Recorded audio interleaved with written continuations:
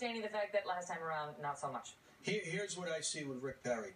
You know, we got a lot of great candidates up there. We got businessmen, businesswomen, and career politicians. Rick Perry's a career politician also. But there are only one or two that can actually say that they've done something, that they've lowered unemployment, that they have stood up to Barack Obama. They've stood up to the government.